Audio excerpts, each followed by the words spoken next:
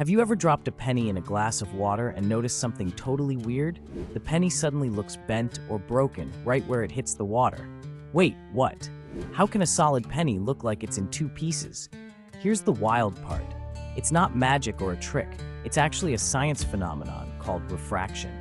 When light travels from air into water, it slows down and bends.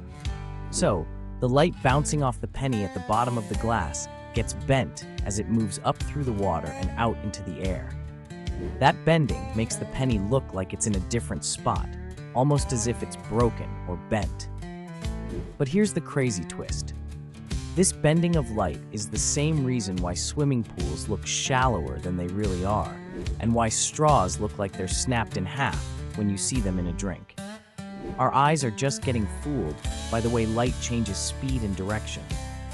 It's like light is playing a sneaky game with us.